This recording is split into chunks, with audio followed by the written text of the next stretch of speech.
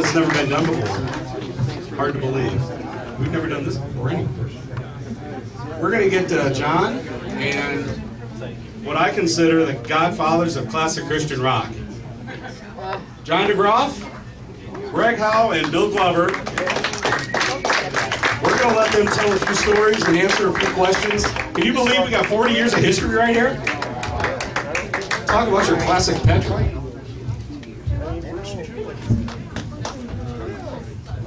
I'm going to let these guys do some talking, and we'll shoot some questions in between, and the floor is yours.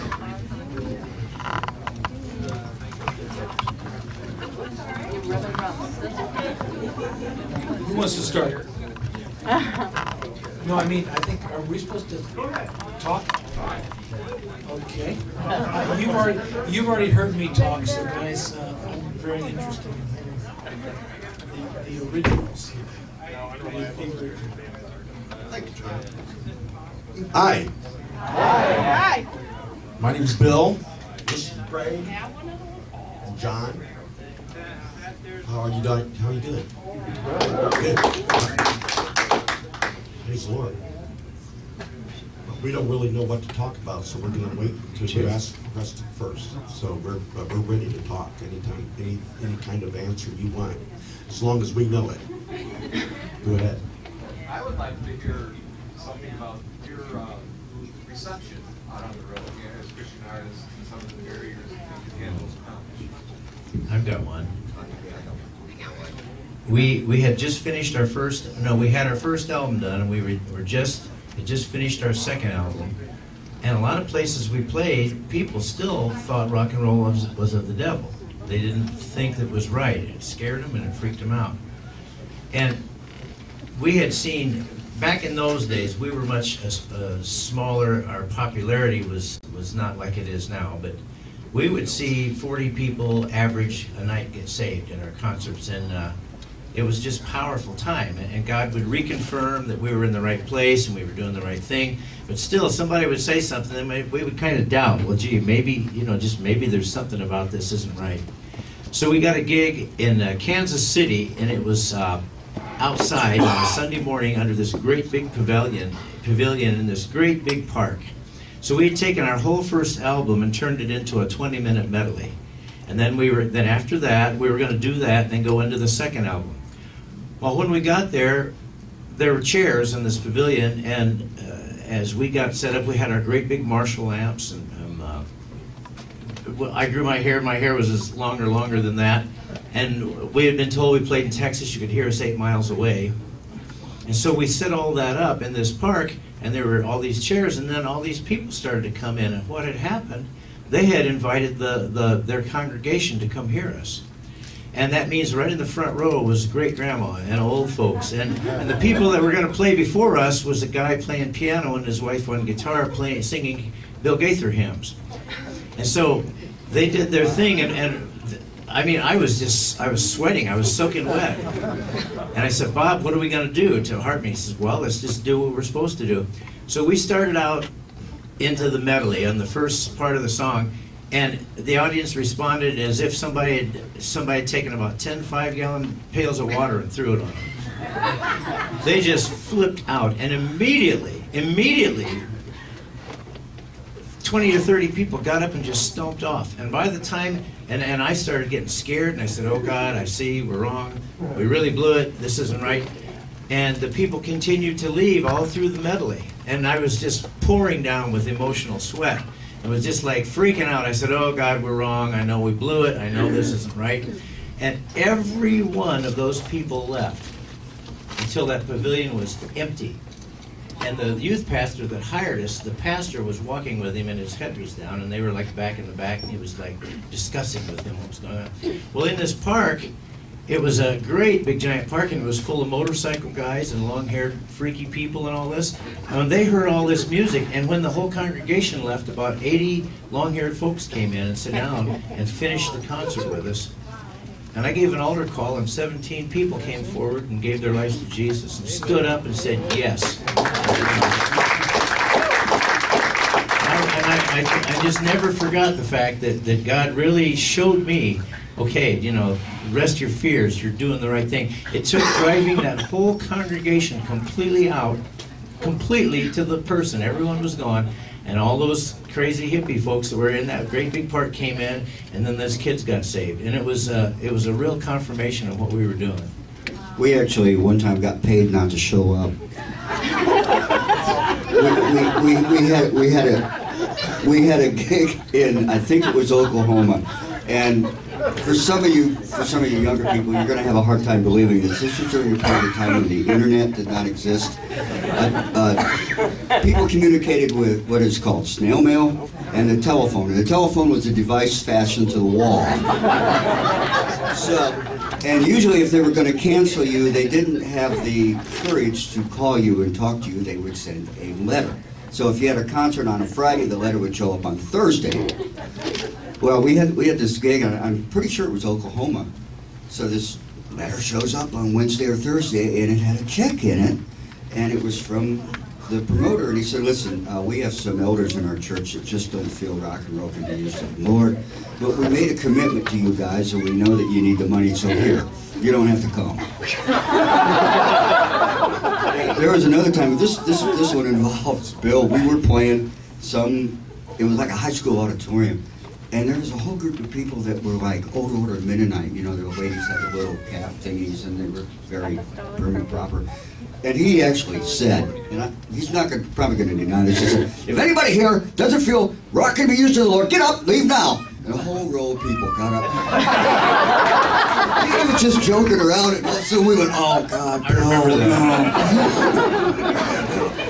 Bob said, don't ever say Yeah. that again. Oh, Bob freaked out on that one. Well, there was a lady singer by the name of Honeytree. I don't know if, okay.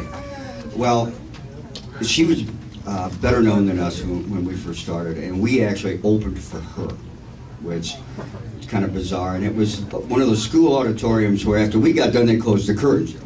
Like this. And we're backstage with all our gear, and we're trying to be real quiet. And he had all his cymbals, and he tripped. And she would just start, you know, she's nice and mellow and pretty, and you know, crash, big. Girls go, That was the first job I got fired from. Okay, enough. Who's next?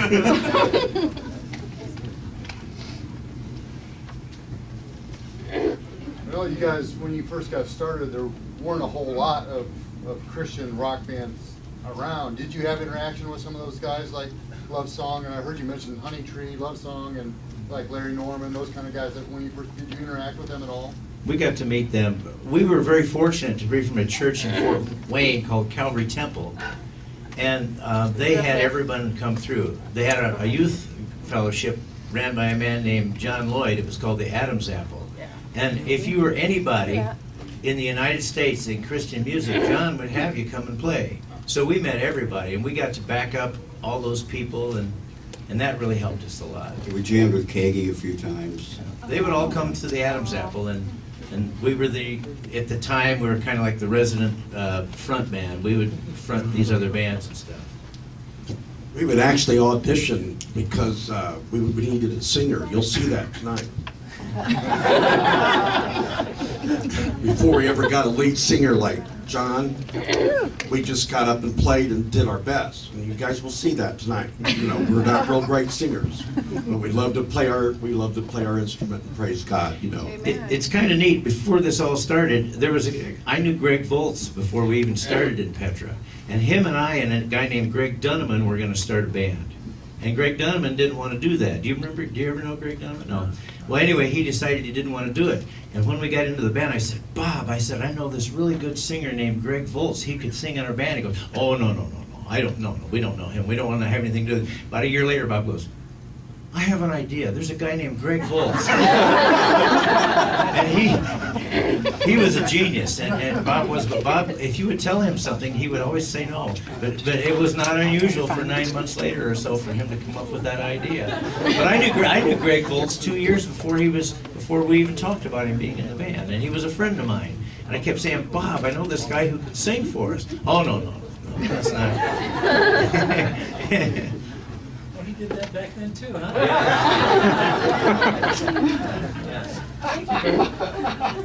That's good to know, actually. So you started 40 years ago in 1972. Yeah. What is the start of Petra? What is the beginning? May I tell you that? I got saved on November 27th, 1971. And I got saved at 4 o'clock in the morning. And when I got saved, when I accepted Christ, I didn't even know who he was. I just know that I said, God, I want you. And when I said that, the Lord came to me, and they asked me the next day, they said, well, at the Bible study, you accepted the Lord last night. And I said, what do you mean? I said, I know I've got God with me. So they opened up the scripture, and they told me that I had this, that it was Jesus. And I said, for everybody who wants to know, I say now that I accepted Christ last night. But I knew that the Lord came into my heart. I knew it.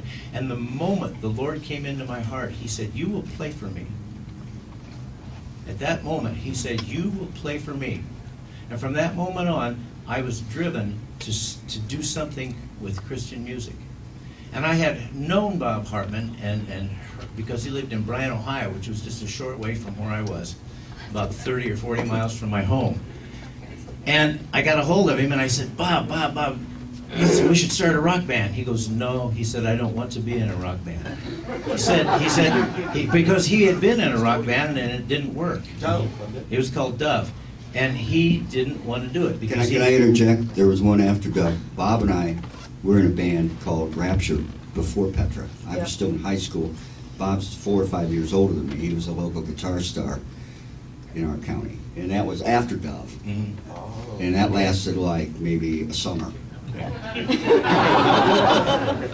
Well, anyway, I said, Bob, we should start a Christian rock band. He said, no. He said, I don't want to do it. He said, I'm not sure if Christian rock is of God. And I kept bothering him, and I bugged him, and he said, well, I don't know. He said, I really don't know it. He said, but I'm going to go to Christian Training Center. It was a 2-year Christian school in Fort Wayne. And he said, if you want to work with me, he said, come to Fort Wayne, we'll go to Christian Training Center. So Petra started, just Bob and I, singing acoustic guitar music in Bible studies. And we wrote a whole string of Christian acoustic guitar songs that just disappeared. I wish I could have some of those. And at Christian Training Center, there was John, and Bill had decided to go to Christian Training Center. And I asked Bill one night, I said, Bill, would you like to jam sometime? I was trying to put a band together.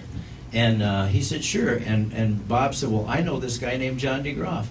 And we got together on the platform at church about November or so of 1972. And we jammed on stage, and he came off the stage, and he goes, okay, I'll do it. The first night that I was in Fort Wayne, which would have been like September of '72, I bumped into him.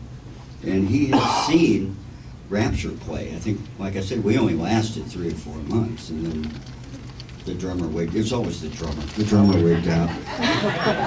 Did something. And ended. And my first night in Fort Wayne, I went to the Adams House and said, hey, aren't you that guy who plays with me? He invited me to jam with him and a bunch of friends, so like we all kind of just circled around each other for a while. That was what God gave me the night I got saved, and I had this burning desire just to find people to play with. And by the grace of God, the greatest gift of my life was that I found Bob Hartman. And look what Bob did after I was gone. I was the one who started it. I was the one who, it was my idea. He didn't want to do it, but it was him who took it and went somewhere with it. It was just, you know, and you notice that in history, a lot of times the people that start things aren't the ones who make them the greatest. And I humbly say that. I am just humbled of God that I was the one that it came to me with that desire to play. And it was just wonderful how we all became such close friends and worked together that first year.